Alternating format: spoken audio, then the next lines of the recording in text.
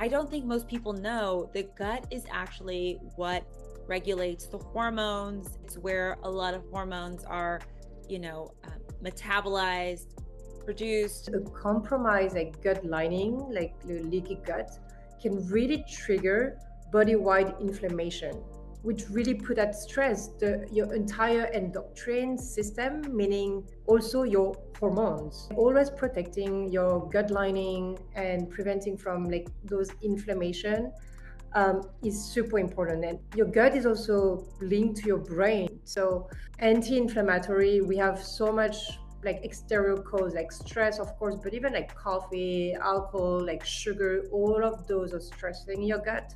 And balancing that with like nourishing ingredient like bone broth, of course, is like helping to soothe your digestion.